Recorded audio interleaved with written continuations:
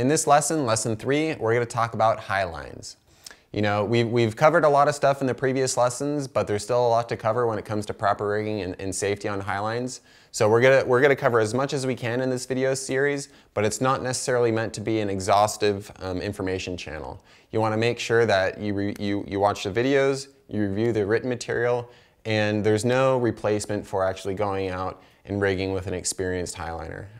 That is honestly the best way to learn, and we really don't advocate watching this information, reading the material, and just running out and doing it yourself. It's really best practice to go out with somebody who knows what they're doing so they can double check exactly what systems you've built and make sure that there's the redundancy and proper safety measures in place.